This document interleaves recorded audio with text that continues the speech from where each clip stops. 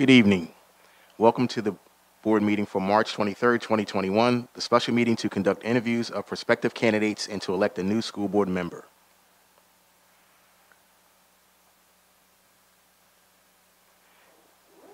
This evening, the special meeting is to interview and elect a new school board member and to transact any other business that comes before the board. This meeting shall come to order. Roll call, please, Mr. Rogers. Mr. Brown, would you like to start with the pledge? Oh, I'm sorry. Yep, let's start with the Pledge of Allegiance. I'm one screen too far. Pledge allegiance to the flag of the United States of America, and to the republic for which it stands, one nation, under God, indivisible, liberty and justice for all.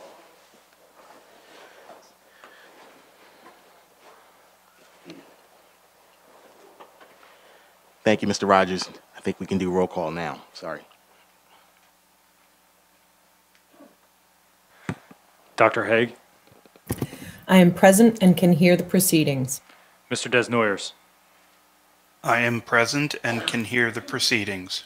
Mr. Warsavage? I am present and can hear the proceedings. Mr. Neal? I am present and can hear the proceedings. Mr. Fields? I am present and I can hear the proceedings. Mrs. Mitchell? I am present. Mrs. Curry? I am present. Mr. Brown? I am present. Thank you. The following motion shall be applicable for tonight's special board meeting and committee meetings. Policy 003 allows the board to suspend policies or parts of policies when appropriate. Therefore, due to the current ongoing crisis, I make the following motions to suspend language in two of the board's policies for this meeting and the following committee meetings. Policy 006.1, which regulates attendance at meetings via electronic communications. I move to suspend the language requiring board members to be present. Specifically, the language would be, a majority of board members shall be physically present at a board meeting when a board member attends through electronic communications. And Policy 006, which governs other requirements of board meetings, I move the suspension of language requiring that those members of the public wishing to participate be present. Specifically, the language in the section titled Public Participation would remove the words that read, present at a board meeting. Do I have a second? Second. Thank you. All those in favor? Aye. Aye. All those opposed? Thank you. All those opposed, please signify by saying I oppose. Aye. Thank you. All those opposed, please signify by saying I oppose and state your name for the record. Anyone abstaining, please say I abstain and state your name for the record. The motion carries.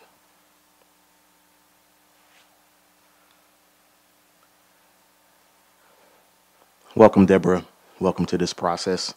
I'd like to introduce the board members. I'll have each of them say hello to you.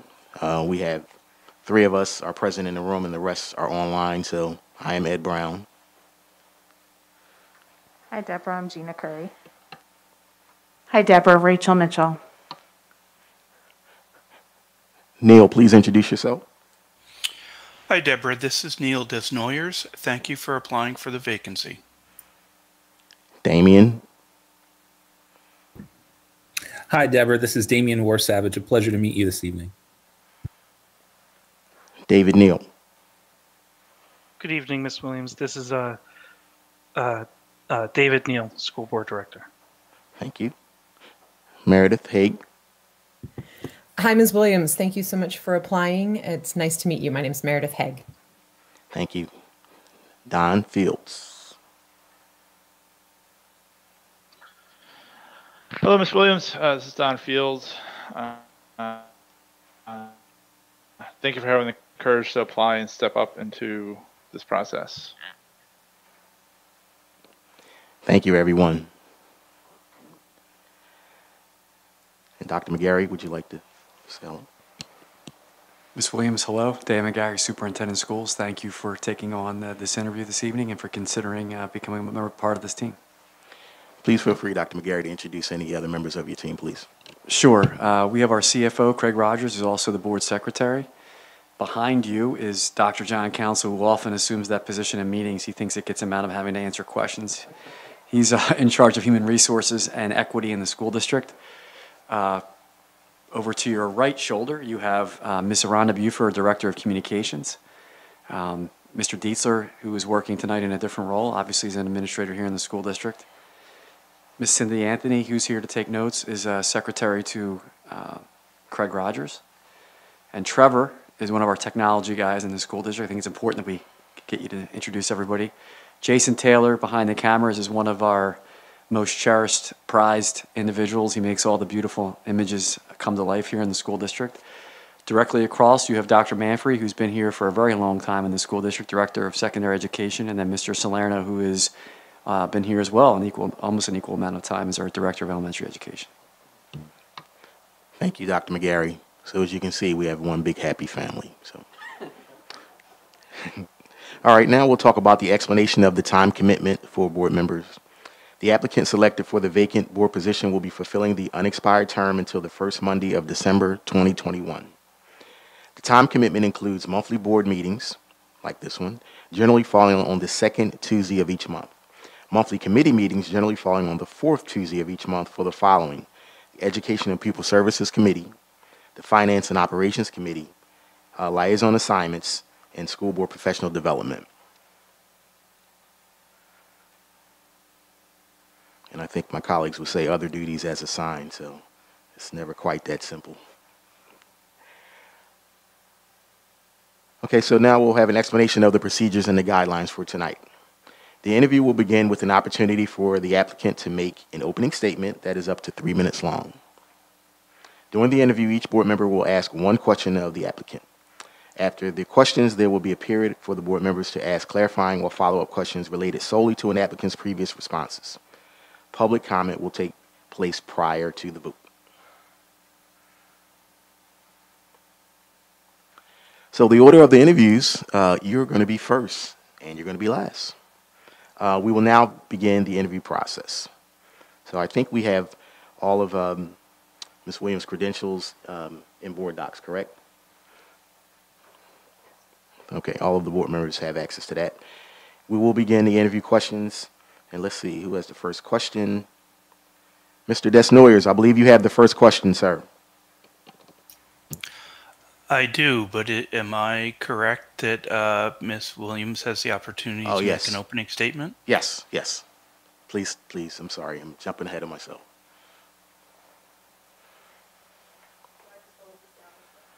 Press the button where it says talk and it'll turn red and then you can let it go.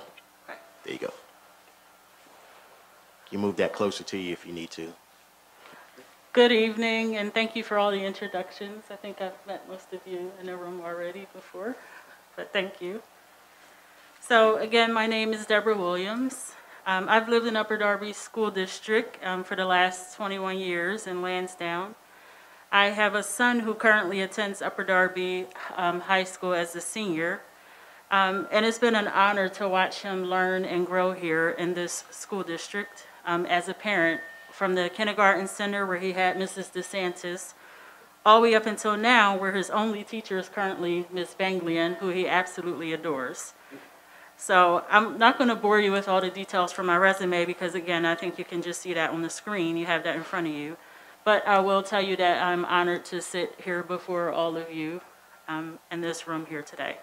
And for you to consider me for this position to serve in this community is also an honor, so thank you. I'm sure I'll have a chance to delve a bit more into speaking about myself, my views on education, etc. this evening. But what I do want to tell you is that I truly do have a heart for students.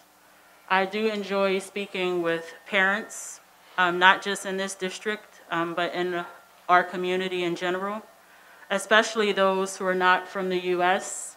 and who need assistance navigating the entry process into the school system and figuring out some of the challenges of using digital learning platforms. I believe in an equitable education for all students.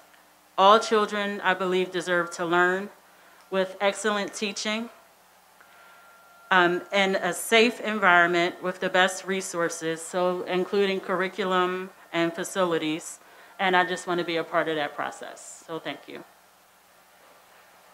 Thank you very much for your statement. Okay, Mr. Desnoyers, thank you again for making sure we got our opening statement from Deborah in. The first question is yours, sir. Okay, thank you, President Brown. So, Ms. Williams, my question is as follows. Please give us a brief description of your background. I look forward to hearing that. So again, you have my resume. I have some Turn the mic on, Deborah, I'm sorry. You have my resume, but again, I do have some experience with nonprofit work, with finance work, and education, and working with people from many different cultural and ethnic backgrounds, as I kind of alluded to there. But I'm just confident that those experiences will lend a hand with working as a school board director. So I do have some teaching experiences. I've taught as a substitute teacher probably in, I think, 9 of our elementary schools just in Upper Darby School District. But I've subbed in probably 8 of local school districts in Pennsylvania here. So that's just a little bit of my background. I've worked for 18 years in a nonprofit industry doing HR work and some program management work.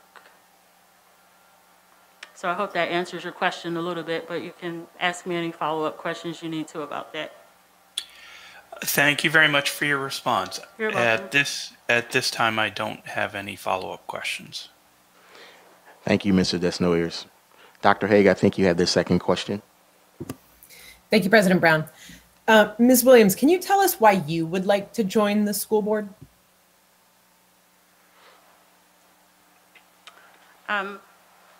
I can.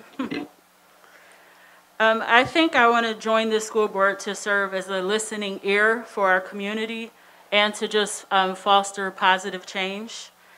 I like a quote that Bill Nye has. He says, everyone you meet, everyone that you ever meet knows something that you don't. And so I think I always carried that and remembered that. So I think hopefully as you get to know me, if I have this opportunity to serve, you'll see that in some meetings, I'm not always the most vocal person at first. And I think that's because I spend more time listening first than speaking. I consider myself to be a strategic thinker, an executor, a learner, someone that's pretty deliberate, focused, and disciplined. I try to choose my words very carefully as not to offend, but I also like to get my point across and to be heard. And I think I'll fit as needed, but I hope to learn from others along the journey. So I think part of that could carry me pretty far as a board member. Thank you. Thank you for that answer. Mrs. Mitchell, I think you have the third question. I'm going to ask the question, but you already answered it in your introduction. But I just remember the first time I met you when I was volunteering at InterServe. And then I saw you a bunch of times around the district after that. So how long have you been a resident? You can repeat it. It's fine. I've been a resident of this township for 21 years. Thank you so much for your response, Deborah. You're welcome. Thank you. Mr. Neal, I think you have the next question. Thank you, President Brown. Good evening again, Ms. Williams. My question for you tonight is how do you view your role as a school board member for the Upper Darby School District? Turn your mic. Yep. So I think maybe I alluded to this a little bit before, but I view my role, I think first and foremost, I'm a parent right now, foremost, and so I think I'm going to be that first in how I view things, as a community member, as a leader, as an advocate, and again, as a listener. So I want to be a voice for people that don't have a voice. And I like making policy. So I think that's just part of my background. And so I think, again, as a parent, a leader, an advocate, a thinker. So I want to be part of a community of thinkers, of learners, and just executing things. So I think everyone has a role and everyone has a gift. and just how we use those gifts and how we can work together to get things done. I think that's how I see my role. Thank you, Ms. Williams. As a side note, I love Bill Nye. He's great. I used to watch him all the time growing up. Fascinating man. So I appreciate you bringing up and quoting him. I love him too. Thank you. Thank you, Mr. Neal. Mr. Fields, I believe you have the next question, sir. Thank you, President Brown. Ms. Williams, it's a pleasure to meet you, even if it's virtually. I look forward to, in the future, meeting you in person at some point. Our question here is, are you familiar with how our school district operates? I'm quite familiar with how the school district operates. But are you asking that, can you elaborate on that question just a little bit more? Well, I was told it was not a yes or no question, although I would accept yes or no. But if you just, I guess, how do we expound on this question? Talk about your family goes to school. My son had Miss DeSantis as well. She is a great kindergarten teacher. I agree. If you want to just talk about your experience and your familiarity with working with the school district, how about we leave it at that? Okay, so I didn't know if you meant like hierarchical structure or what you meant by that. Yeah. Yes. But if you're comfortable answering that, that's fine. Okay, I'm very familiar with school district structure. I work in one in an administration building. So there is a hierarchical structure. Superintendent has a cabinet.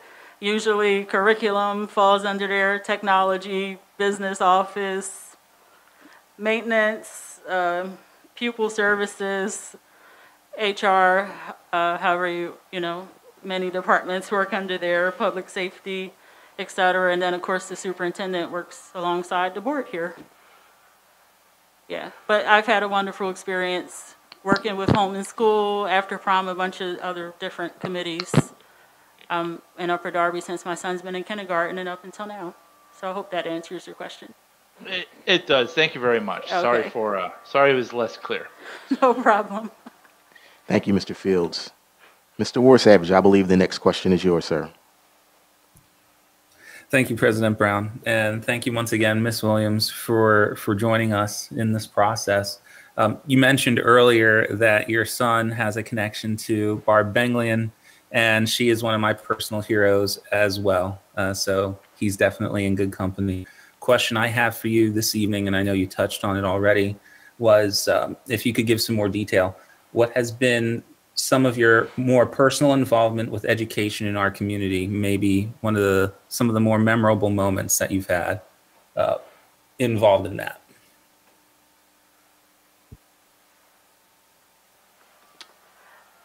Memorable moments in education.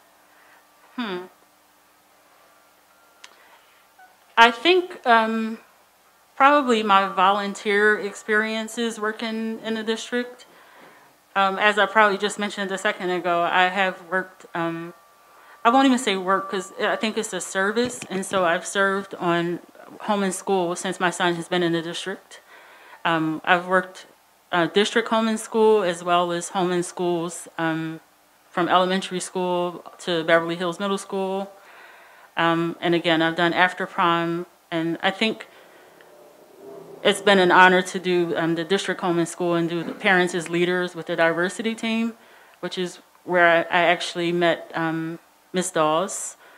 So that was an honor to work and serve alongside her.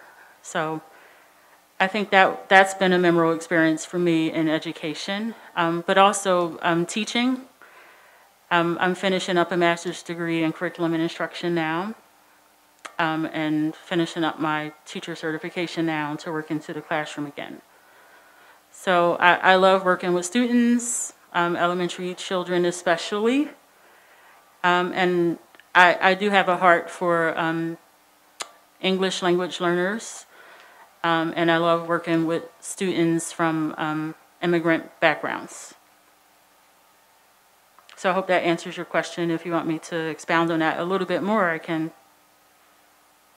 Well, that was a perfect answer. Thank you very much. You're welcome. Thank you, Mr. Ward Savage. Vice President Kerry, I think you have the next question. Hi, Ms. Williams. So good to see you. What special, and I'm glad you're here, what special attributes, talents, and abilities will you bring to the district and the school board? I know you talked a lot about it in your bio, but I know there's some extras there, so if you could dig deep to let us know, what talents do you think you would bring to us?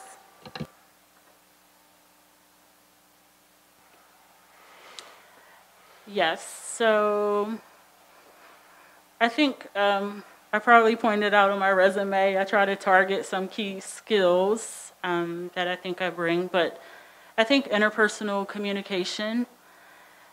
Yeah,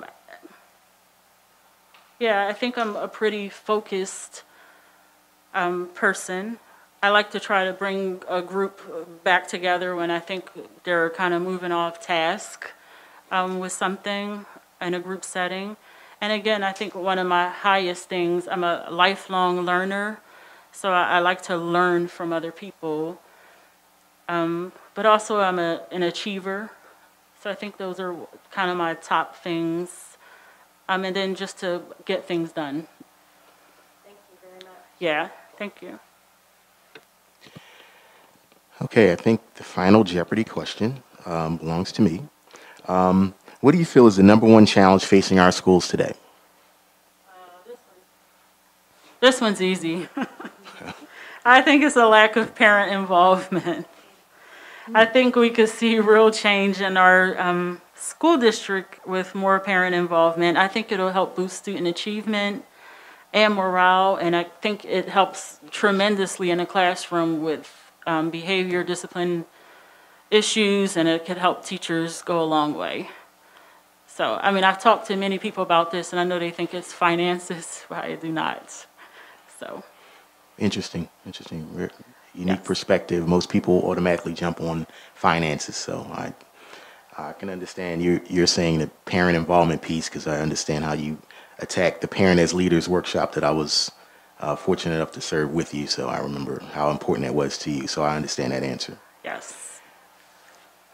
I think that's all the questions we have. Do we have any follow-up questions from our board based on any of the answers you heard for any of the questions?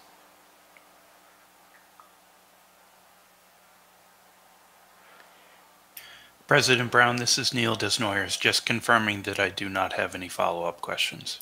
Okay, thank you, sir. I appreciate that. Yes. Ms. Williams, I just wanted to ask you, as you apply for this position, and you know some of us here on the board probably from your involvement, do you understand the detailed schedule of being committed? I know you have other commitments. Do you know that sometimes when there are things that arise in the district that need immediate attention, and are you aware and ready to commit to that type of involvement? I am aware. Our kind of saying at InterServe was flexibility is our middle name, and so that has stuck with me, and so that's something I live by. And so when duty calls, you kind of have to fill in, and so I see my role, on the board as service, and so not work, and so that's kind of how I always have seen my role. Work is service. Yeah. Thank you for that answer. I really like that, being a server. Yeah. Thank you. Yeah. Thank you for that question, Vice President Kerry. Are there any other questions, clarifying questions from board members? Have a clarifying question, Mr. Brown, but I did want, just for the public, if you could just skip back to the explanation of the process, just so the public knows when the position came vacant and when we advertised it, especially since we only have one applicant tonight, I just want to make sure the public is aware that we did follow our process. Thank you. Okay. Did you want any other, okay, you just wanted to state that? I was hoping you would read what's written under number 4, explanation of process. I certainly will. The vacancy of the school board director position occurred on March 6, 2021. As per policy 004, Bog 1, filing of the vacancy, the board has 30 days to fill the vacancy. The advertisement for the vacancy was placed in the Delaware County Times on March 10, 2021. The deadline for submissions for applicants was noon on March 19, 2021. And Mr. Rogers, I think Ms. Williams was the only applicant to fulfill that. That's correct. Thank you very much. And thank you, Ms. Mitchell. Thank you for that. I think that was important for the public to hear. Director Warsavage has a question or a comment. Certainly. Mr. Warsavage, please. Thank you. Ms. Williams, I just want to piggyback on something that you shared with us earlier, and also a connection to, again, Barb Benglin. I'm sure that you've heard her saying of always raising that bar of excellence. And you did point out something rather interesting in what President Brown observed as a different way of looking at what the biggest challenge in your view was to our school system today, which was parent involvement. My ultimate follow-up question would be, how would you, with your familiarity with also how a school district is structured, and you having been a parent here and so involved in your experience with even another school district, how would you specifically raise our bar of excellence as a school district, as a school board, in your unique way? Thank you for your comment and for your question, actually. I was actually reviewing the comprehensive plan before I came here. So first, if I can make a comment, because I wanted to applaud the efforts of this board and Dr. McGarry on what has been accomplished over the last few years. And I've seen a diligent effort on one of those 4 pillars to increase the communication district-wide. So first, I wanted to give my hats off to Ms. Aranda Buford over there. And I just wanted to say that because I think it's rare for a day to go by where I don't see some form of district-wide communication that hits my Gmail account, or doesn't hit my voicemail and it comes directly to my phone while I'm sitting at my desk at work, or something's pinging on my phone. So I think that has gone a long way to reach parents. And so I think more parents are apt to be involved in this district if they're hearing from the district. And so I just wanted to say that. So I feel more informed than I have in years. And so I can also read about what's happening in our district on our website or on a Twitter account, and it's positive news, it's not negative news. And so I just wanted to thank you for that. So I think I can give you a nod for keeping parents informed about curriculum updates and things like that as well, because I think that's important. So Mr. Warsavage, to answer your question, I think it's a positive step in the right direction. And so if you look back and you look at your objectives of what you set out to do over the last couple years from 2018 until the end of this school year, if you're reaching your goals and reaching your objectives and parents are looking at, okay, they're doing what they set out to do, I think you can get more parents involved. So I hope that answers your question a little bit. Yes. Thank you very much. Okay. Thank you for the great clarifying questions, Vice President Curry, Mrs. Mitchell, and Mr. Warsavage. Are there any others? Yes, Mr. President, David Neal. Please. This question's actually for Mr. Rogers. I was just curious, were there any other applications received after the deadline? No, there were not. Okay, thank you. Okay, are there any other clarifying questions from the board? President Brown, I do not see any more questions from the board. Thank you, Ms. Buford. So I think we're going to conclude this portion of the interview. Thank you very much, Ms. Williams, for your diligent answers to all of the questions. And thank you very much for being willing to be a part of this process. So I've been in your shoes, and it's never easy to be held to this kind of scrutiny, but it is rewarding.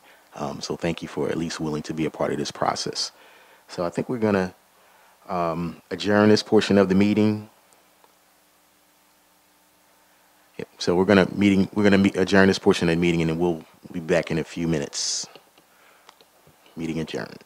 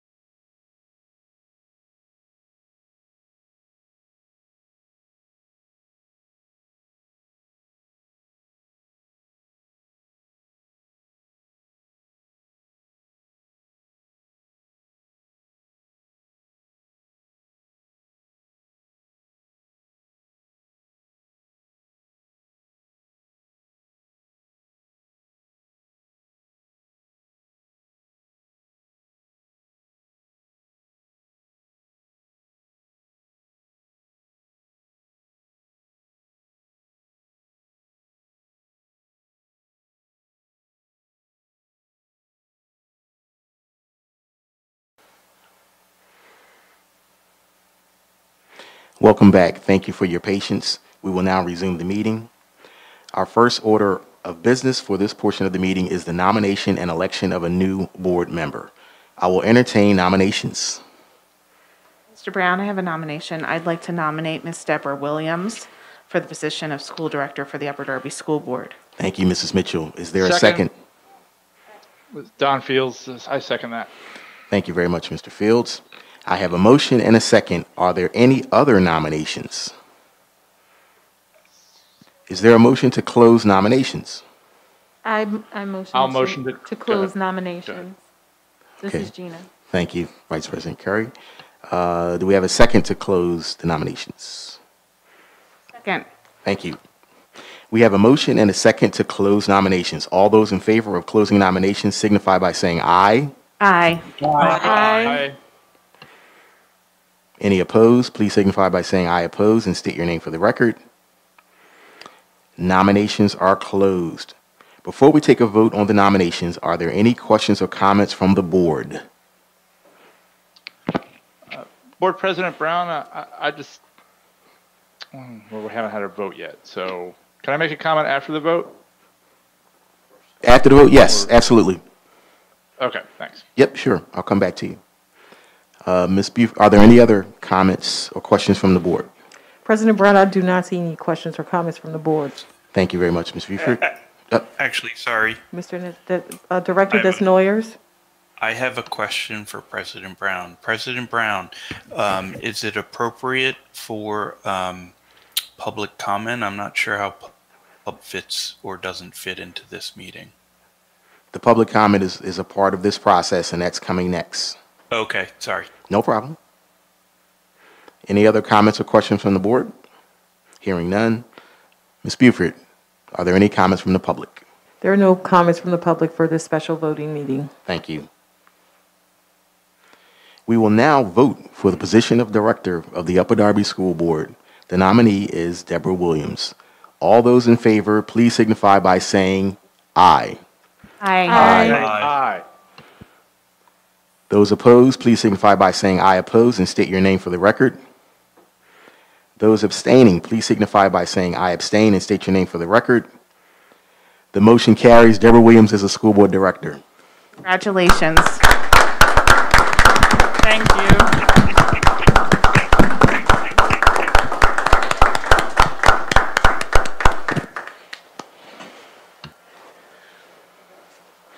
Thank you. I think I did say motion carried. Just want to make sure.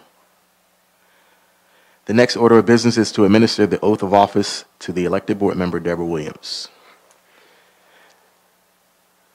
Deborah Williams has been elected to fill the vacant school board director position on the Upper Darby School Board to serve a term which ends on the first Monday of December 2021.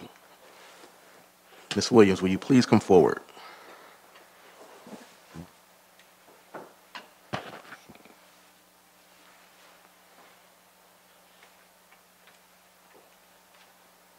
Please place your right hand on the Bible and repeat after me. I, Deborah Williams, I, Deborah Williams, do solemnly swear do solemnly swear that I will support, obey, and defend that I will support, obey, and defend the Constitution of the United States the Constitution of the United States and the Constitution of this Commonwealth, and the Constitution of this Commonwealth, and that I will discharge and that I will discharge the duties of my office the duties of my office with fidelity. with fidelity. Congratulations. Thank You are a school you. board director.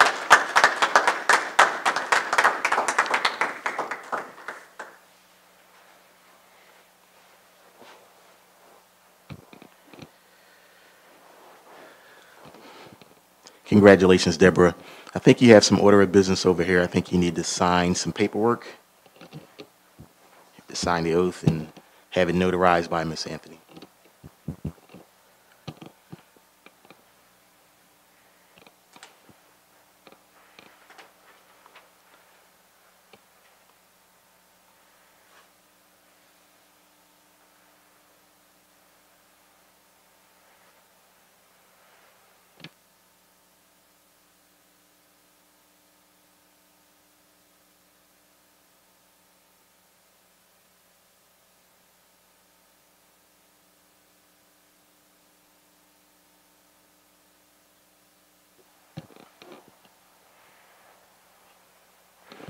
All done? That was fast. Okay, Mr. Fields, I think you had a, who was it, Mr. Fields? Yes, Mr. Fields, I think you had a comment or a question you wanted to ask after the vote. Yeah, just a comment and some praise. Thank you, Board President Brown. I just wanted to get on the record that Ms. Williams has probably one of the better resumes I've seen in applications to serve on the school board, and she was our only applicant. Yes, we didn't, and there was not anybody else to interview. That is correct, but she still interviewed and came prepared to answer questions, which I thought was great. And I definitely think that the work she's done in her life to this point, given from her cover letter and from her resume, supports her being appointed to the school board. And I for one, I'm very excited and happy to have her on the board. I think anybody can serve on the board. Those with a background in education have a short learning curve to serving effectively on the board, and we have a number of people with backgrounds in education on this board, and I'm very happy to have another one on the board as well. And so again, congratulations, Ms. Williams. Again, I look forward to meeting you in person, and I'm very happy to have you on the board. Thank you so much. Thank you, Mr. Fields, for that. Any other questions or any other comments from the board? Director Disnoyers has a comment. Certainly. Yes, President Brown.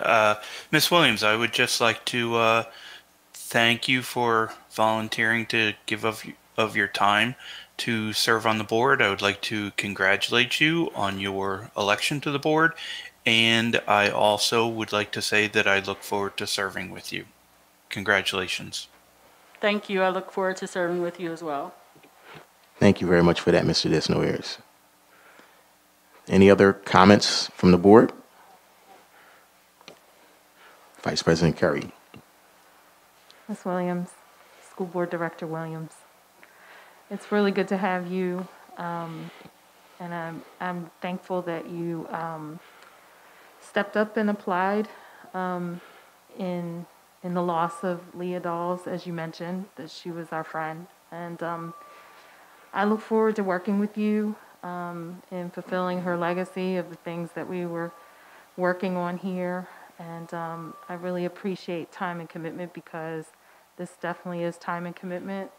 And it's fulfilling to see the change that you talked about while you were answering the questions. And I've seen you do so much here in the district and be an involved parent. So I'm really happy to have you to work with us, and I look forward to it. Thank you. Thank you so much. I look forward to it as well. And I'll just echo some of that. Most are going to have the pleasure of getting to know you. I know you pretty well. I've had the pleasure of serving with you on a number of endeavors in the district. So I'm excited about everybody getting to know you and see what I already know and understand what I already know. So congratulations, and I look forward to you being on our team. Thank you. Thank you so much. Do I hear a motion for adjournment? Moved. So moved. David Neal. All those in favor? Aye. Aye. Okay, meeting is adjourned. We're going to jump into the finance and operations in a few minutes. We're just going to give Ms. Williams some time to get settled. Thanks.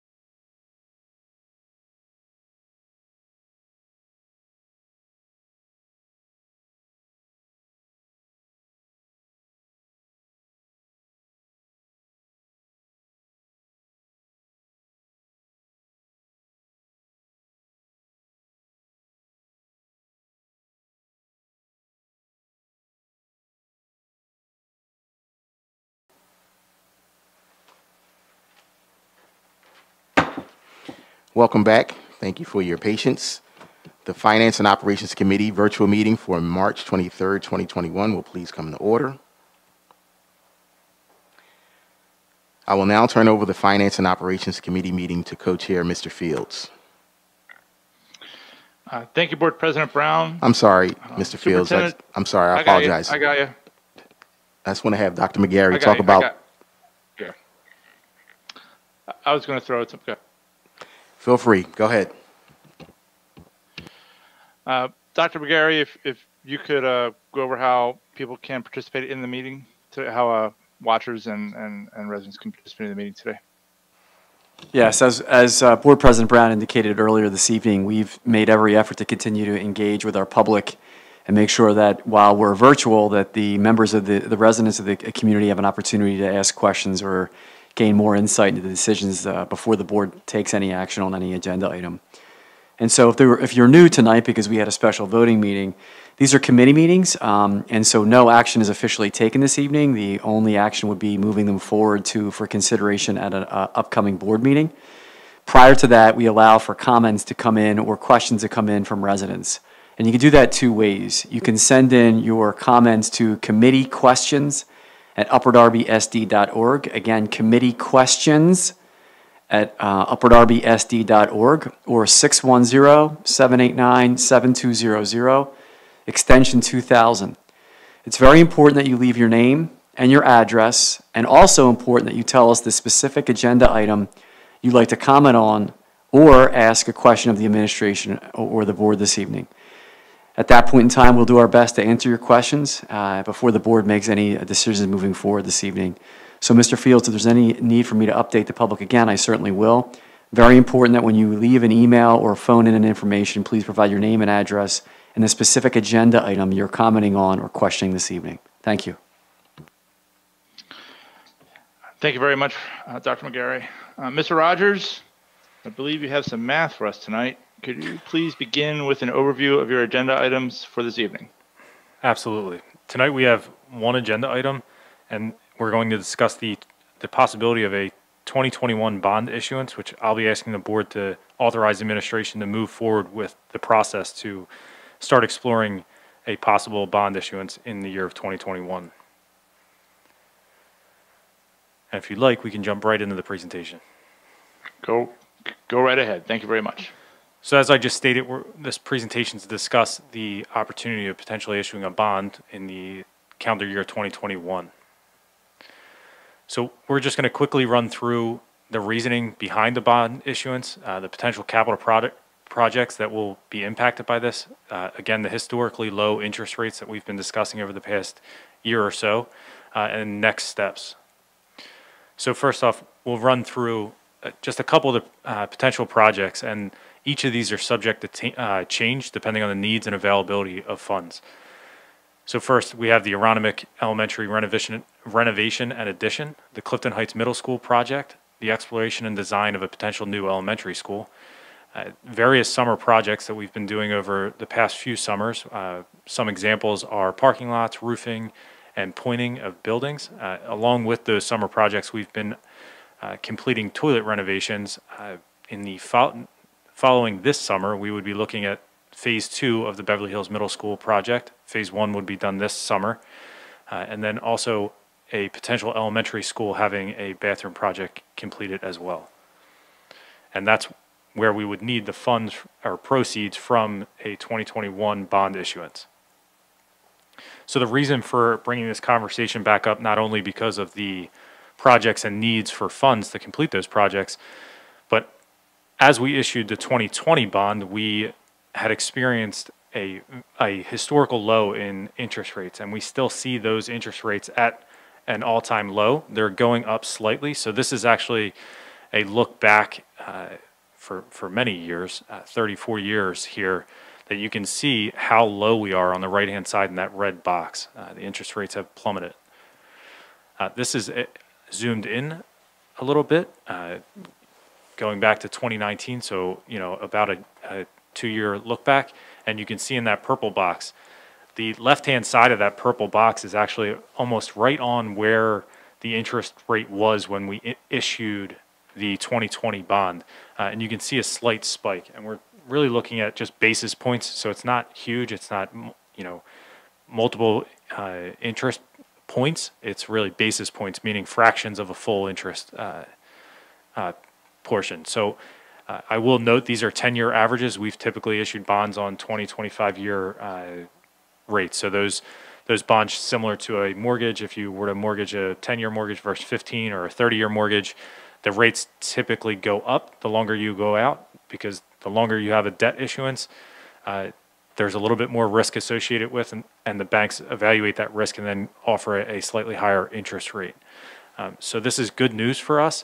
I'd like to move rather, a little bit quicker and try and take advantage of the low interest rates. They, like I said, in the past month or so, they've gone up slightly. There's not enough data there to show the true trend of where they're going in the near future. But in typical financing, when you're at an all-time low, there's typically only one way to really go up. And we've gotten pretty close to, we're talking about sub 1% interest rates, as example by, our recent bond refinancing, where we're at 0.7%. So there's not really any direction to go but up in this case. I'm hoping that they stay stable enough that we can take advantage again of a very low interest rate and make up for some of the lost funds that we didn't get to build into that full 2020 bond issuance. So the next steps here are really create a feasible schedule with PFM and RBC, who are our financial advisors. Here are some of the mile markers. They're not all here. Otherwise, we'd have quite a long slide. But the main ones the board would be aware of is going through the process of the board approving a max parameters resolution, which would set the maximum amount of funds that we would issue in a bond. And prior to that, obviously, we would do our due diligence as a district to make sure we are evaluating how much we need in this bond issuance. Next would be a Moody's rating agency interview, where they have a call with myself and our finance team, and we discuss the financial outlook of the district, and then they come back and they offer us a credit opinion. After that, we would go through a pricing and rate lock, and then settlement. And I know that in the past, I've always equated it to, on a personal side, when you go through purchasing a home and going through the mortgage process, it's not far off. Luckily, when you're purchasing a home, you're not being interviewed by Moody's. But that would be similar to you getting your FICO credit score read back by your mortgage company. But those are the basic steps as we move forward. So really tonight, I'm just asking that the board allow the district administration to move forward in this process, continue to do our due diligence, and move towards that next mile marker of a max parameter resolution. And I'll take any questions from the board at this time. Thank you, Mr. Rogers. I believe Dr. Haig has a question. Thank you, Mr. Fields. Yes, and thank you, Mr. Rogers, for another very clear presentation. I wanted to ask about the recent federal stimulus funds. We know a fair amount of money, or at least I understand a fair amount of money is coming our way, and I was wondering if you could say a little bit about how that is affecting our decision making in terms of the bonds and in terms of capital projects.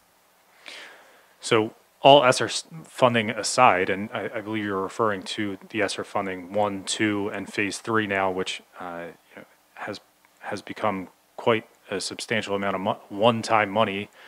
We are going through our process of deciding how to best utilize those funds on what would be considered one-time costs. There aren't many that actually really exist that are one-time costs, but when we say that, we're trying to layer them into very long-term purchases. So we're evaluating the learning loss gap, and how can we use those funds to make up for that learning loss. That's the utmost of importance when you're discussing these funds, because the funds are coming from the COVID pandemic, and also causing the learning loss. So if those funds are meant to truly be used to close the learning gap.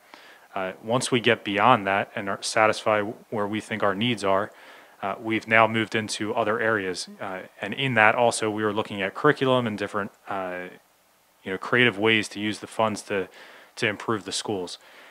On top of that, we've now, because of ESSER 3, we're really starting to get to a point where it's time we're going to be able to start looking at infrastructure. One of the major portions of ESSER is to look at your air quality and COVID mitigation factors. So we do plan, and we are in the process of evaluating, our HVAC systems and see where the need is throughout the district. Compile proposals, a plan, and be able to bring that to the board in the near future, so that we can use those funds to improve the HVAC systems. And actually, that folds into our multi-year capital improvement plan.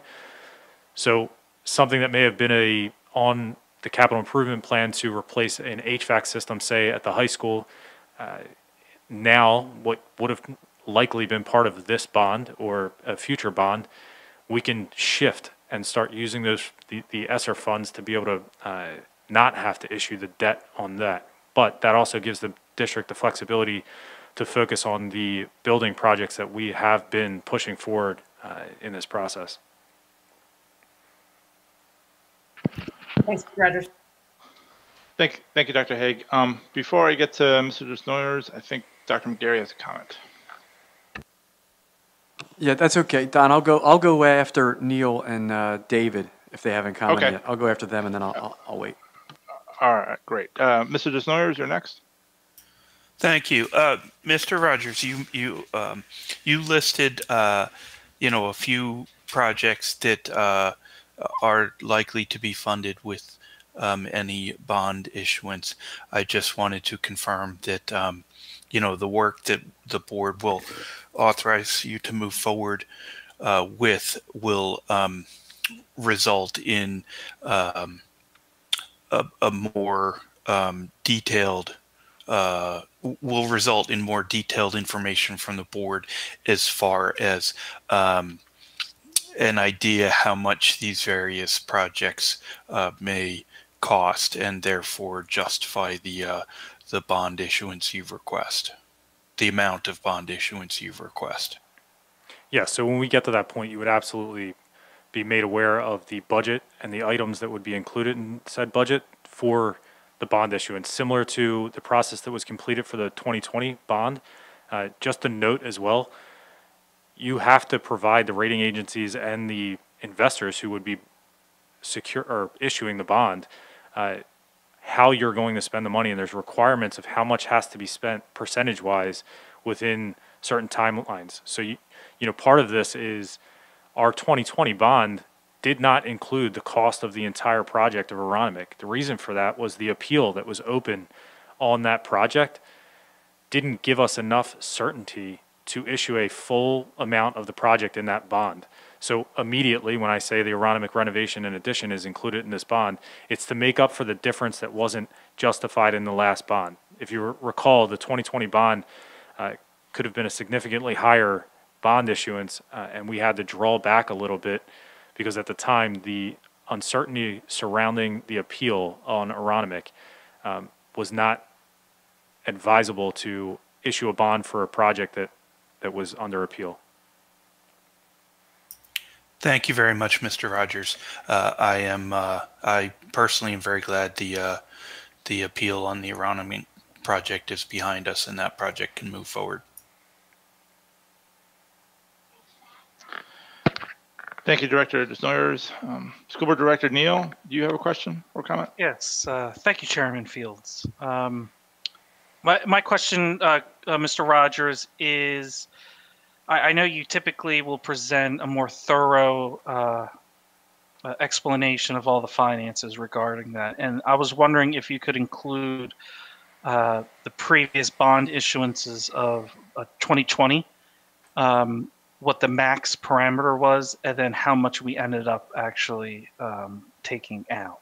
If that just could be included with that presentation at a later date. So I believe that was included in the October 20. Was it? I want to say it was the 23rd committee meeting, but off the top of my head, the max parameters was somewhere around $38 million, and we issued a bond for around $26 million. With the par that was involved there, we ended up receiving cash at upwards of $30 million, but that had to do with the way that the bond was structured. So we were, I think when we did the math, we were like $8 to $9 million under the max parameters. But we can revisit at any time. Yeah. Could you revisit, just because in terms of tax increases, millage increases, we usually go, okay, this is what the max would be, and then this is what the actual was. I think as we talk for the 2021 bond issuance, I think it would be important to reflect on the 2020. So as we move forward in that first step, the max parameters resolution, we typically will have another committee meeting where we bring forward from PFM a breakdown of what we call the millage requirements study. I think that's what you're referring to, and it shows the impact of that bond on top of the already existing debt issuance. So that would be the next step, going forward. If the board were to, give authorization tonight to move forward with this process, there will be a presentation discussing, the impact to the millage, and as you've seen in the past. But this is really the first step. So I think you're referring to what would be our next step. Okay. All right. Thank you, Mr. Rogers. Yeah, I think I'm just jumping the gun a little bit on that, but I appreciate all the work that you do in regards to the finances. It's a monster of a project, and your effort is not unnoticed. Thank you. Thank you. Thank you, Director Neal. I want to say I do appreciate the effort into, and I'll get to Dr. McGarry in a second, but I do appreciate the effort into long-term purchases for long-term items and not committing to recurring costs and I'm speaking towards the grant money that'll be coming in. I appreciate the efforts that the district takes in finding the best way and the most effective way and way to spend this money. So I do appreciate that. Dr. McGarry has a comment. Yes, Craig Rogers, can you go to the slide that says potential capital projects? I think, for me, I think it'll be important if we just, again, to David Neal's comment and to your explanation, your thorough explanation, if we go back in time, which I don't want to have revisionist history, we could have been in a different place. There were questions historically over this team's desire to build schools and do capital project improvements and what the cost would be to taxpayers. And Craig, over time, you've really well explained that, the pandemic has provided a lot of barriers to certain aspects, none more so than some of the community pushback to see these projects forward. And we're happy to be in a place now where we're moving forward. With that said, under your leadership, we had an opportunity, and you went out and you pushed us in a conservative way to do our first bond issuance that came in at very low interest rates and at a considerable savings. The problem before us now is because that we were trying to initiate that with the most optimistic conversations, that we'd be in a place right now where Aronimink would be more than halfway in completion. And unfortunately, it was delayed by a considerable amount of time. At that same time, as a superintendent, I think it's important as a board, as a team, and Ms. Williams, on your first night, this is important for you as well. There are a lot of projects, a lot of plates that spin at the same time in Upper Darby. And we need to be aware of, on this list, bullet point number 3, we're starting a new process, which is the consideration of exploring a school on Carrington Field. That was not in the original bond issuance and the original conversation. So as board members, through the borrowing and through the bond, that, as Craig has explained historically, the bond issuance allows to cover some of those legal costs and the cost of exploring that potential site. That wasn't in the original bond issuance. So what Craig has presented tonight is, we had that money for some of the work that we creatively try to continue to use with financially the legal fees involved in Clifton Heights that can be covering some of those fees, but also the potential for future projects. Moving forward with the Beverly Hills Middle School project, potentially Bywood Elementary School getting new bathroom projects. So as we've said every year, we're going to continue to borrow at least $5 million in capital improvements above and beyond new construction. And what Craig has explained here is in a very artful business manager way. He's saying, and just so you know, you're also asking me to look at building another new elementary school and other capital improvements, and that will require us to borrow money. And so we may want to consider the totality of these projects, lining them up in a timeline, but also as if you can go a couple more slides ahead, Craig. Craig is also saying to us, historically low interest rates. You know, we don't know how long this is going to last. So one of the things we knew that we're now through an obstacle, which was some of the pushback on Aronimink, you know, some of these other projects, we hope that they do not provide the same barriers. And as a result, borrowing money at lower interest rates, maybe more money at lower interest rates, would be a benefit to the school district, and capitalizing on that like we could have and tried to when we had these other projects. I can't imagine how much money we would have saved if we could have capitalized on the Clifton Heights project and borrowing that money at the same exact time with these historically low interest rates. And it's important as a board, it's important as administrators, and with Ms. Buford, we continue to tell the public every day, every week, every month that goes by that we're fighting to build a new middle school in Clifton Heights. We're hurting kids and the potential cost savings of building that school now. Thank you very much, Dr. McGarry. I also want to, you mentioned, and I want to reiterate that, as you said, there are legal fees, and we have to pay these legal fees for some of the fighting that's going on. That is, realistically, in the end, we're going to build a school. And so I think there are plenty of members of the public that don't want us to borrow money to pay legal fees for what are essentially time-wasting legal maneuvers. So the quicker we get the legal process completed, by which we mean the quicker the people decide to just come to the table and, you know, discuss and complete these topics, the quicker we can stop borrowing money to pay for legal fees and we can start building, right? So that also should be noted as well. Let's see here. I don't think I have any more comments. So I'm going to ask Mr. Rogers to, let me ask, are there any, I'm going to ask, no, are there any public comments? I'm sorry. And then we'll review the agenda. Director Fields, there are no public comments. Thank you very much. Mr. Rogers, will you review the agenda items presented this evening? Sure. We had one agenda item this evening to review the potential issuing of 2021 bond issuance that I would like to ask the board to move forward so that we can continue our due diligence and move into the next phase of the process.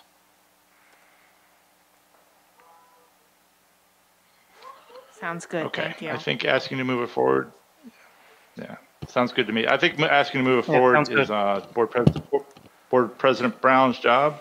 So I'm trying to throw it over to him. Yep. Thanks, Mr. Fields. Is everyone comfortable moving this forward? Yes. Yes. Yes. Yes. Yes. Okay. I think we have consensus, Mr. Fields. Fantastic. And I guess, and then this is still back over to you, Board President Brown. Okay. Thank you, sir. A motion is in order for the adjournment of the Finance and Operations Committee meeting. So moved. So moved. All those in favor? Aye. Aye. Aye. Aye. Aye. Meeting adjourned. We're going to just take 2 minutes and let all board members log into the Education and Pupil Service Committee meeting. So we'll be right back in 2 minutes.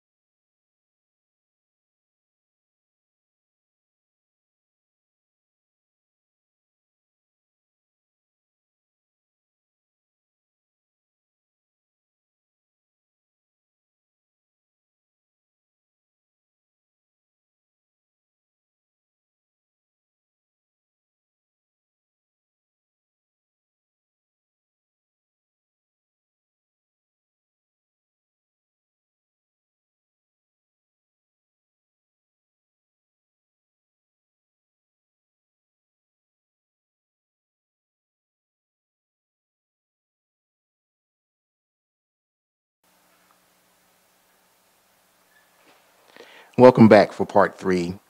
The Education and Pupil Services Committee virtual meeting will please come to order. I will now turn over the Education and Pupil Services Committee agenda to Co-Chair Vice President Curry. Thank you, Board President Brown. Tonight, for the Education and Pupil Services Committee, we have one agenda item. I'm not sure who's running it. Is it Dr. Oh, Mr. Salerno, thank you so much. Can you go over the agenda item for this evening? Sure. Thank you, Ms. Curry.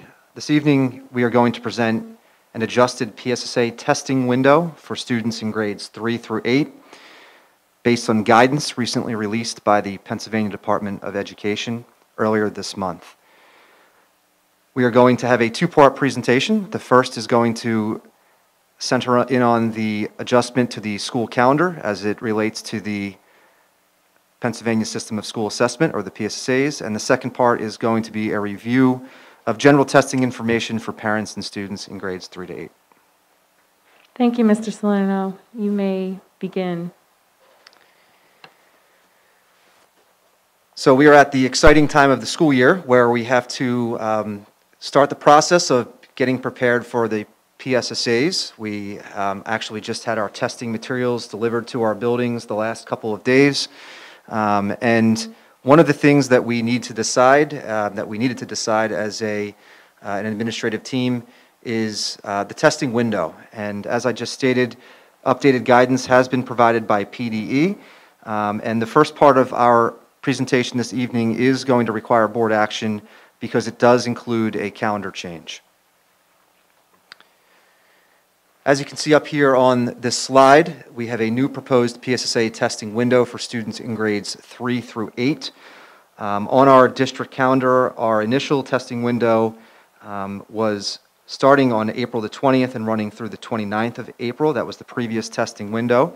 And now we are looking to make a shift based on the updated guidance released from the Pennsylvania Department of Education.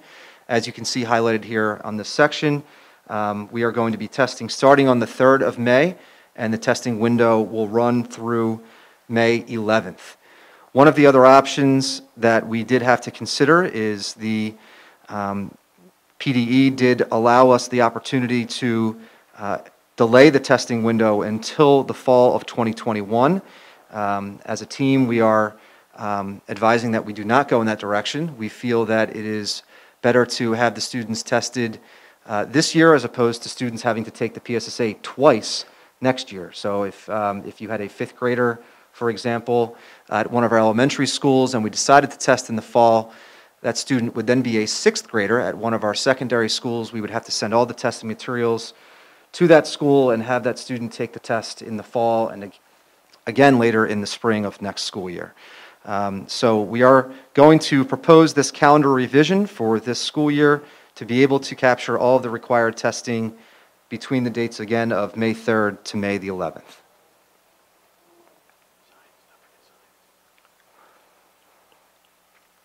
I apologize. Science would be May 3rd to May the 14th. So you can see there that May 3rd to May 11th include ELA and math, and for our 4th and 8th grade students, science would run from May 13th to May 14th. I'm also going to give some general information, as we always do every year when we are about to take the state test. Just general testing information for parents and guardians.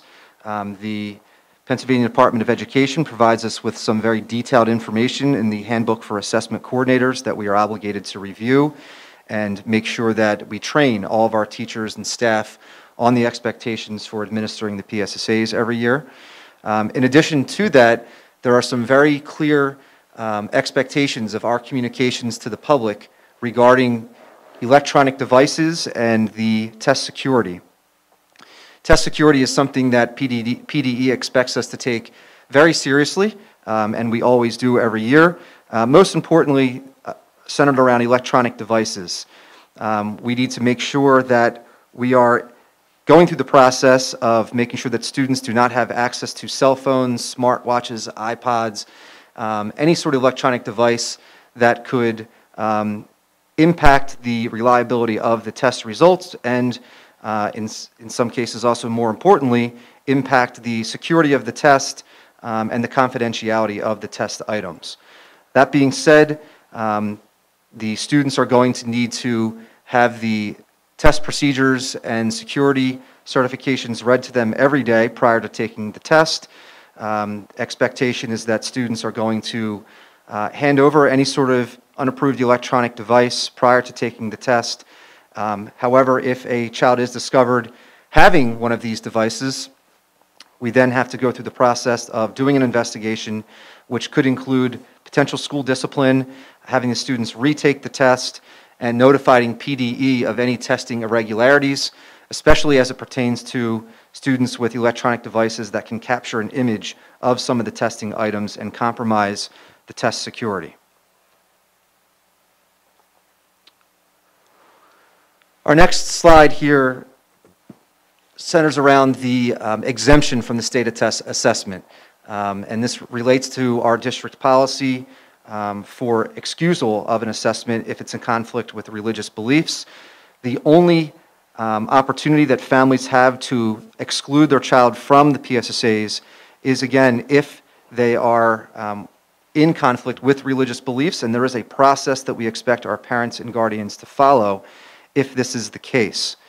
Our parents and guardians would not notify the school principal to schedule a meeting and follow the process, including signing a confidentiality agreement, which then gives us the ability to allow the families to review the state assessment in front of the district personnel.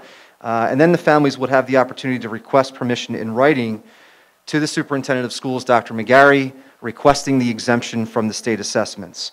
And again, it had been made perfectly clear to us from the Pennsylvania Department of Education that this is still the only allowable exception to have a student opt out of the PSSAs if they are in grades 3 through 8. At this point, I'll take any questions from the board as it relates to the PSSAs, the testing window, and any of our expectations for the administration of the test and test security. Thank you, Mr. Salerno. I appreciate that detailed explanation of what PDE has passed down for the school districts to put forward for the PSSA testing during a pandemic. I think Dr. Haig has a question. Thank you, Ms. Curry. Yes, and thank you for Mr. Salerno for the presentation. Mr. Salerno, what, I'm assuming that even families that have chosen to remain virtual are still expected to send their students for testing. What is the impact both for individual families and individual students, but also the district as a whole if we have large numbers of students not attend for tests?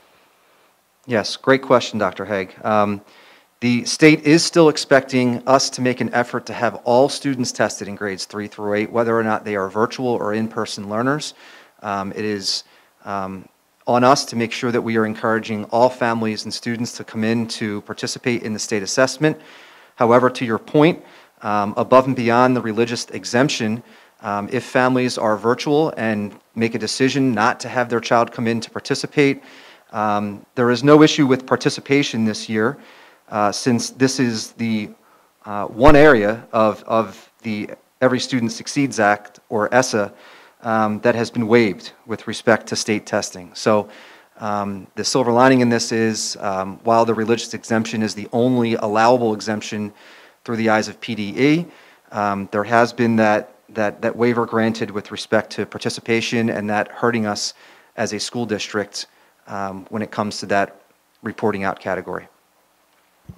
Thanks, Mr. Salerno. I thought I remembered that, but I wanted to have it clarified and also stated for the public. Thank you.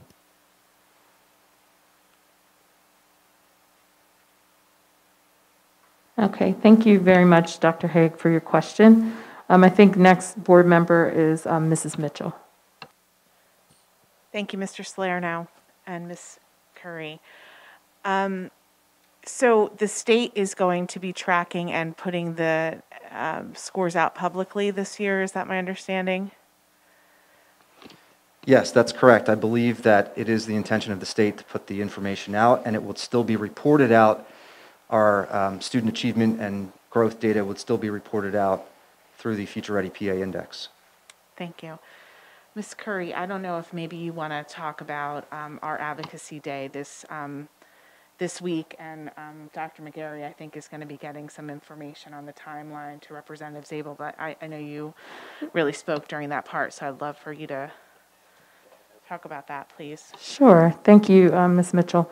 So part of my question tonight was going to be about for the public to understand and for parents to understand, because I in no way want to influence parents not to have their children test, but what this state testing assessment looks like for a district like ours, where students have not been able to go into the classroom due to our certain circumstances here in this district with space. Where some of our colleagues on other boards, we've talked about what Ms. Mitchell is referring to. We had our PSBA Advocacy Day where several of our school board members were able to attend virtually to talk to legislators. And one of the things that I was able to bring up when we talked to our state senators in the area was the fact we're in the middle of a pandemic. Our children have lost a lot. There are children who are extremely stressed, experiencing mental health concerns. And we know that on a regular year where everyone's healthy, that we really have to get students, have great rallies and do the things to really encourage students to be able to test and to do well in these tests. My concern is this: the state of Pennsylvania is having assessments to assess where our children are, but are they really considering our children? And so at this point, I called on the state senators to call for there to be real consideration for our children right now during this pandemic, and the inequities that lie deep within the school districts that have not been able to go to school and have children learn at the same rates that other school districts have. So at the end of the day, my concern is this. My concern is that the reporting, as Ms. Mitchell talked about and Ms. Dr. Hay talked about, is going to put Upper Darby School District and many of the school districts that lie in the southeastern part of Pennsylvania that are underfunded at risk, at a weak point, and downright inequitable in the sense where our children don't have the same fight.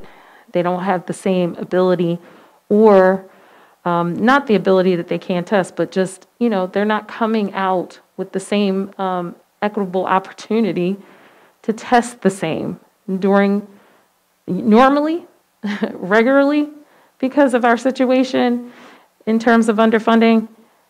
And now during a pandemic, it's despicable to me. And I just want to say that we got on that phone with the state senators and with our representatives here in the area and share with them that there should be no testing this year. But I want to state clearly that I applaud this administration and the superintendent of Upper Darby School District for moving forward with what PDE has requested and required. But I'm appalled at the fact that, and I've stated it in all the meetings that I've attended, and I'm appalled that they're just not considering all of us. And it just screams about the inequities that are taking place right here in the state of Pennsylvania for students in areas that don't have the same opportunity. And so my question to you, Mr. Salerno, is with the reporting, what does it do for us? And again, to the public, I'm not trying to persuade you to not send your kids. This is what the Pennsylvania Department of Education would like for us to do to assess our children, and we need assessments. But I would just ask us what we're feeling, and what you're feeling, Mr. Salerno, about what the testing is going to show this year. Thank you. Thank you, Ms. Curry. I think that first and foremost, I want to just thank the board for advocating on behalf of our students and families. I think that's tremendously important. And, Dr. McGarry has certainly been doing that all along, and to have the board's support to advocate on behalf of our students and families, I think is incredibly important. As district administrators, we're put into a difficult situation because certainly we have to, the expectation is that we are promoting the idea that all students and families should be assessed. And that is certainly, that is our, to your point, that is our goal, to make sure that we're following what the information that we are receiving from the Pennsylvania Department of Education. I think it's important to note that while the information will be reported out on the Future Ready PA Index, we are in no way, and I'm thinking also not just about our students and families who are obviously most important in all of this, but also our teachers and our staff. Our teachers are not going to be evaluated based on the test results, which I think is really important. I agree with you that it's still, if it's public forward-facing information that is going to be on display for the PA Future Ready Index, that's still of great concern. But the teachers are not going to be evaluated based on the data, and the district is not going to be evaluated based on this year's testing data. So that, I think, in our conversations through the Curriculum and Instruction Office, that helps soften the blow a bit, knowing that, so we can have the students as best we can, to the greatest extent possible, participate in the state tests, and then use that information to make data-informed decisions around instruction, learning gaps, and getting a better sense of where we are. But I do agree with you, the amount of stress and pressure for our students and families, first and foremost. I have administrators, we have administrators, who have 40 to 50 boxes of PSSA materials that have been delivered in the last few days, in addition to everything else that they have been working so tremendously hard on. They are now tasked with, at this hour probably, labeling, inventorying, making sure they're going through the process of doing a lot of work behind the scenes. It's not just about getting kids in and getting them in front of teachers to administer the test, socially distanced with masks and everything else that comes along with that. It is also a huge undertaking for our building level principals and their teams to be able to pull something like this off under the best of conditions. So it's a big lift. Again, we appreciate your acknowledgement of us putting our best foot forward with this, but in addition to everything else going on, it is certainly going to put a strain on the entire organization, that's for sure. Thank you, Mr. Salerno. I think that's critically important for our parents and the public to hear, that the teachers who are working extremely hard, that this is yet another task for them. And I do appreciate the teachers and staff here at Upper Darby for making that happen. And thank you, Mr. Salerno. I think we have other questions from the board. School Board Member Fields, please. Thank you, Vice President Curry. Dr. Salerno, Mr. Salerno, are testing days full days or half days of testing?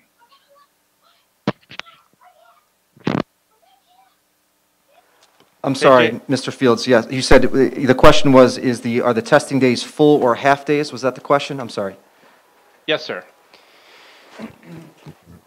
So that's an excellent question. Right now, we are working under our current schedule. So we have not made any schedule changes at the elementary or secondary level. So we're going to work with what's in front of us at this moment.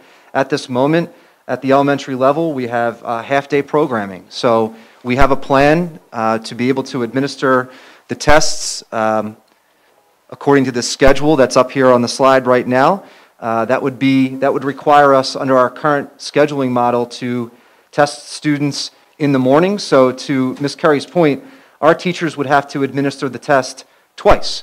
They would administer it to their AM cohort and then again to their PM cohort on all of the dates listed. So we would have to go through that process. We would have to distribute the testing materials, collect the testing materials, redistribute the testing materials, and we would have to go through that process.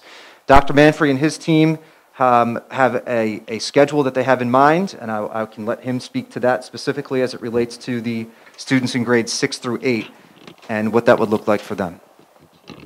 Go ahead. Well, here's currently my impression is that, so the kids in 6 through 8 that are currently in building 1 day a week, they will lose 3 of the 10 to 11 days they have in school this year to testing, right? Because we got about 10 weeks left in the year, I would say, right? Give or take.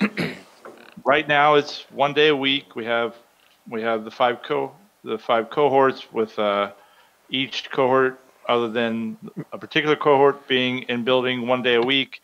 They would lose, if there's 3 separate tests, they would lose 3 of those days that are supposed to be like in building education. Learning. Yeah, Mr. Fields, I hate to cut you off, but at the middle school level, it's going to require us to have a scheduling change. We are not going to be able to get the PSSA testing completed under the current model in a 5-cohort model. So we are going to have to go with the CDC recommendations of under 6 feet in the classrooms, bring all students who are in-person students, which we're still trying to work through. As you know, Dr. McGarry has put out to the public that they have the week of March 22nd to March 26th to decide if they're going to remain all virtual or come in. Our principals, our counselors, our assistant principals are working on gathering that information. And based on that information, we're going to have to come up with a plan for bringing our 6th through 8th graders in at less than 6 feet in order to accomplish this feat. And it will be a feat. If we do that, in order to not have an issue in the cafeteria, this schedule will be a half-day schedule, but for all in-person cohorts. So I didn't mean to cut you off, but in order to get this accomplished, it would have to be that way. Otherwise, we would miss the window. Hold the phone. So,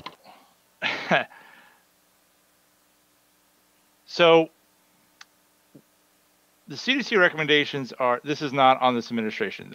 My frustration is with the state. This, as I'm sure everybody else's frustration is.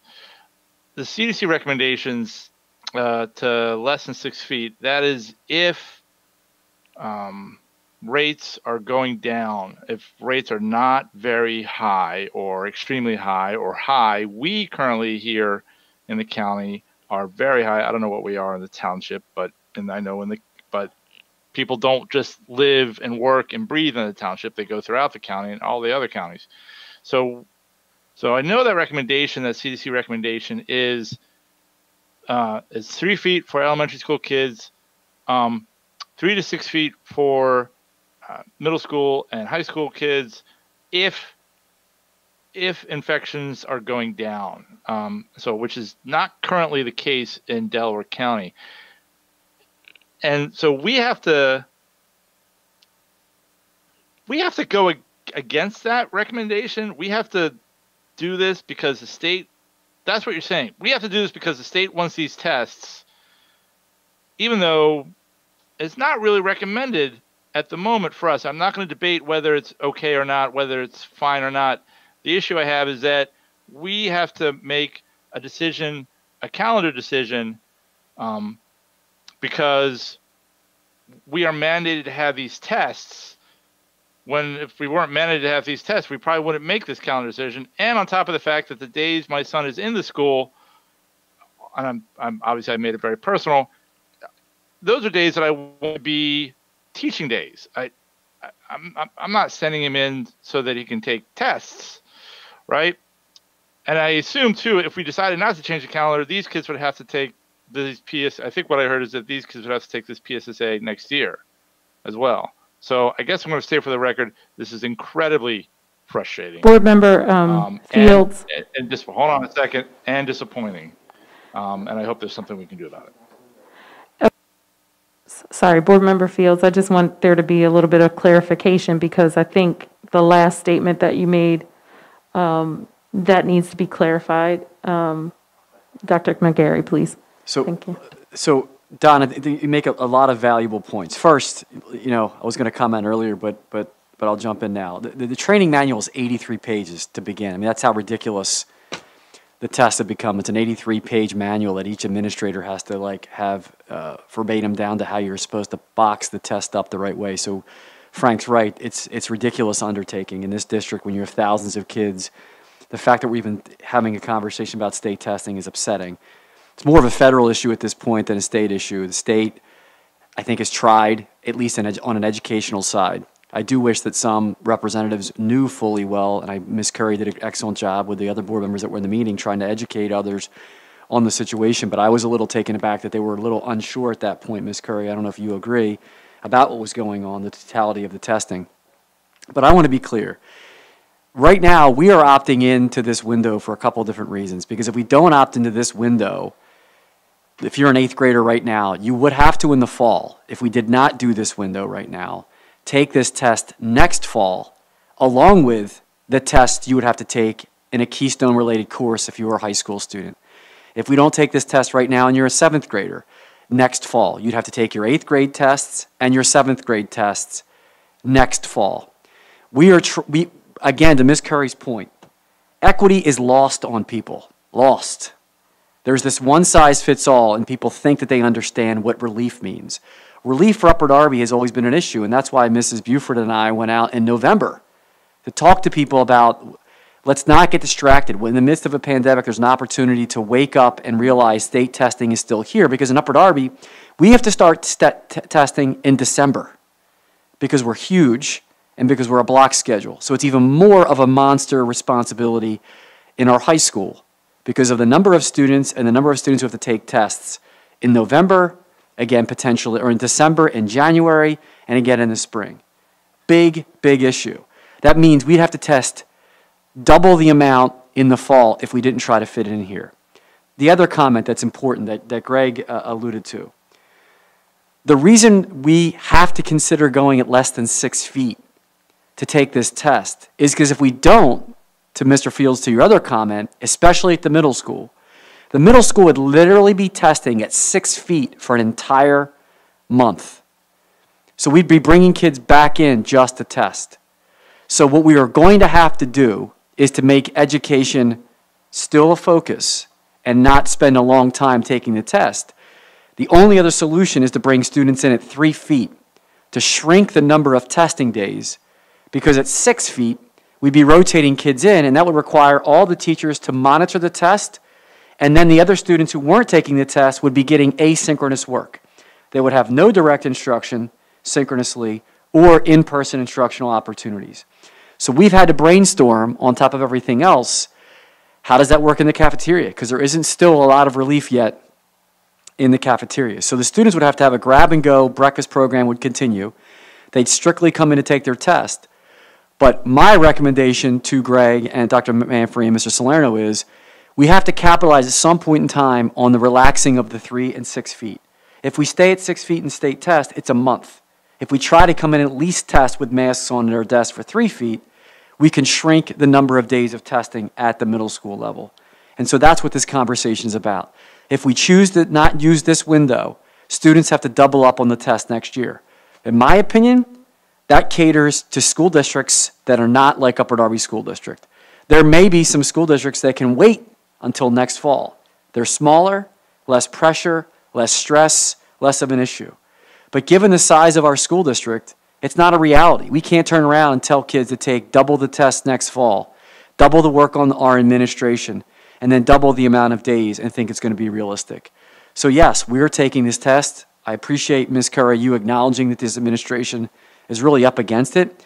But once again, this is another colossal missed opportunity.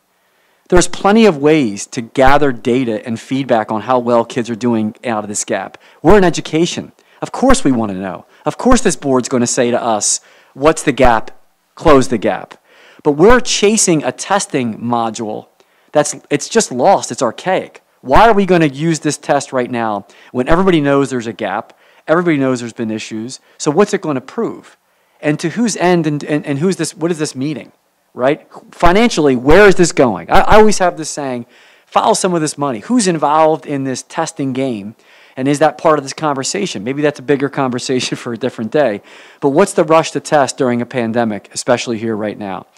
We're going to do the best that we can because our administration is awesome in this school district and our kids are tough and they do a lot of good things. But we're not going to have this be the final statement of who our kids are and who our school district is. But that's the reason for the 3 feet. If not, we'd be testing for a longer period of time. Thank you, Dr. McGarry. Oh, I'm sorry. It's okay. I'm sorry. Thanks, Dr. McGarry. And I wanted to also clarify, I wasn't proposing that we not change the calendar. Obviously, we have to, right?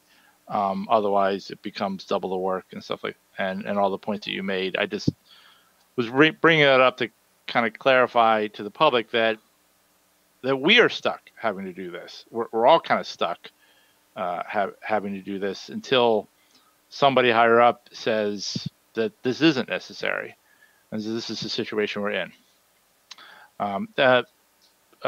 Vice President Curry, thanks for giving me the time to clarify and to get on my little soapbox. Thank you very much. Thank you, School Board Member Fields. It's important that we do get our points out, so thank you very much. School Board Member Ms. Mitchell? Thank you. Just a follow-up. I mean, it's so concerning that at this point, when we're finally bringing kids back in person, we're not able to focus on direct instruction at this time. So if there's any parents listening tonight, I'd really encourage you to reach out to Representative Scanlon. I mean, she didn't make the decision, but she can advocate on behalf of all children in the state of Pennsylvania to say this is not the time to do this. Right now, it's the time to focus on the relationship building, the direct instruction, and our students' mental health. Thank you. Thank you so much, Ms. Mitchell, and those points are very well taken. And I believe Board President Brown had a comment. Yes, thank you, Vice President Curry. I was in those advocacy meetings, and I did listen to the legislators. But I do want to say that even though they were unsure, as Dr. McGarry had expressed concern about, to their credit, I think they listened. They wanted to get informed, and I think they are in agreement that with our perspective on the concerns that we have about the testing, they did agree to advocate on our behalf to get relief from that. So I guess the proof is, time will tell if they really will actually make it, if they listen to us and if it moves them to action. That's the important part. So that's it. Thank you, Board President Brown, for your comments. And are there any other comments from the board? Okay, it looks like everybody has gotten their comments out. Mr. Salerno, back over to you.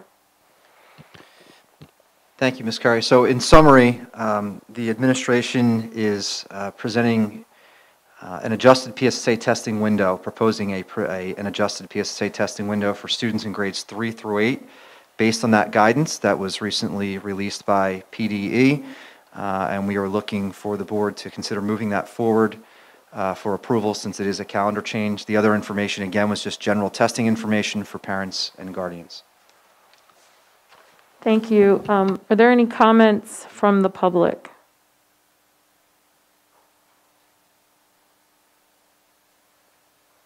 Ms. Buford, are there any comments from the public? Vice President Curry, there are no comments from the public. Okay, thank you very much. Just as a point of clarification, Mr. Salerno, on this vote for the board, if this is for the calendar, the agreement of the calendar testing, if there are board members who are not in agreement with it, this would then kind of fly back on the administration to be able to figure out what they need to do, correct? I just need the clarification here.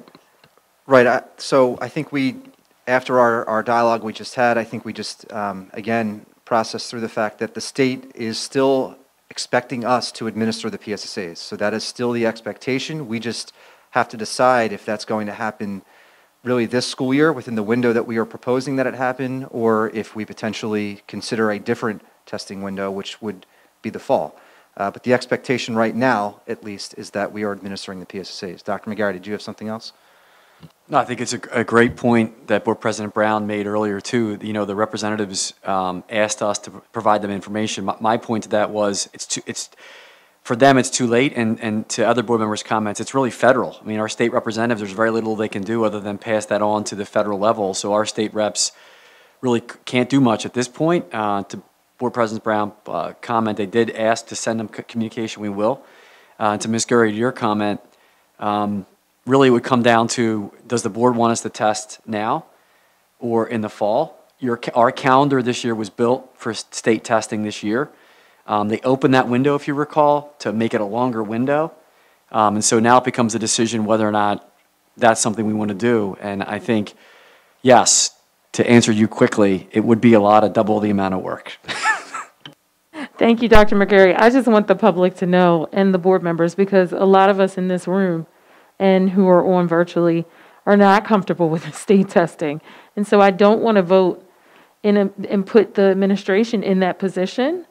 And, but I will, make a statement before we vote that I am not in agreement with the state testing during the pandemic. I am not in agreement with it. And I understand that we have to vote on the calendar because it's something that the state is requiring. But for the children that I serve here and the families that I serve here, I am not in agreement with the testing during the pandemic. So I just want everybody to be clear on that. Your vote should speak to that. So in this process, moving forward, I think it would be the consideration of this, and at the next board meeting, before the board takes action on approving it, because tonight is more of a conversation and consensus to move forward. At that point, the board would vote and make their comment whether they're in favor of that or not. To your point, and I want to make it clear, we'll figure it out. Whatever we do, we don't want to necessarily test during a pandemic either. To make it clear, it's just that there's no real relief for anybody in this situation. And ultimately, the kids are going to suffer no matter what we do. I think that's the stressor of all of this, and the kids are the priority. But to clarify, and I know Kyle's on as well, but the board can simply make those comments, to your point, Ms. Curry, before the board takes action. So you do have some more time to digest that as well, to think about, okay, what are we saying yes to? I understand your point. And at the next meeting, that would be a place to do that as well. Thank you, Dr. McGarry. So I believe that's it for the agenda items for this evening for Education and Pupil Services. And I'm going to turn it back over to, and I just want to thank the board for all their comments. And again, to thank the administration, because this is definitely a sore spot for me, but I know for other people who are working for the children here in Upper Darby, and how hard we're working for the families and children here, that the inequities just scream in this particular space, and I feel like it's irresponsible, again, for us to have these tests during this time. And I'll turn it back over to you, Board President Brown. Thank you. Thank you, Vice President Curry, for facilitating that discussion. That was a very engaging dialogue, and I think it's important and necessary for the people that we serve. Thank you for that.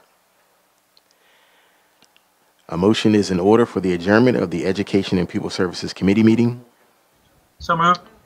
President Brown, Are we? did Yeah, We need to, you didn't. yeah. Okay. Oh, I thought I was turning it back part. over to you. Okay. Sorry about that. So we need to move the agenda items forward for board action, and that's just the first part of the agenda, which is the PDE adjusted testing window that requires board action. So board members, are you okay with moving this forward for a vote at our next board meeting? Yes. Yes. Yes. Okay, thank you very much. And the parent guardian information was informational. So thank you, Board President Brown, back over to you. All right. Thank you very much, Vice President Curry. Now, a motion is in order for the adjournment of the Education and Pupil Services Committee meeting. So moved. Second. Thank you. All those in favor, please signify by saying aye. Aye. Thank you. Have a good night, everyone. Meeting adjourned. Thank you.